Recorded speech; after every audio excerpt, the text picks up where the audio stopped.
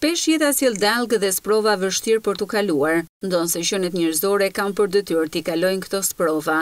Historia sot me Ndihme Sotir Berdufin, 54 vjeçarin nga fshati Pashtresh I zonës së Gjinarit, jeta me të është treguar e padrejtë, duke lënë të vetmuar në një kasolle, e cila dita ditës rrezikon të shembet me lëkundjen më të vogël.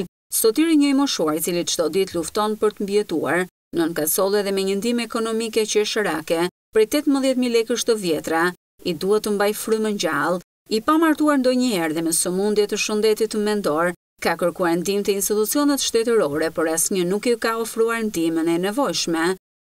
Po, unë kam kërkuar komunë, shumë me kohë.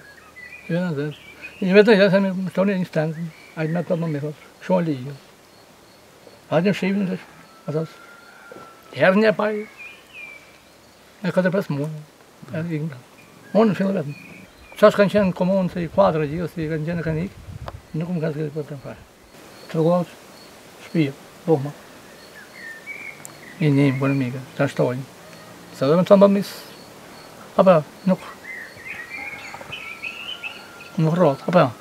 Dallgët e jetës e kanë fundosur 54 vjeçarin. Ai jep klithmat e fundit për të kërkuar ndihmë, pasi është I vetëm dhe nuk ka mundësi dhe aftësi për të punuar dhe për të riparuar varkën e tij, e cila është glabëruar nga dallgët e forta të detit Jete.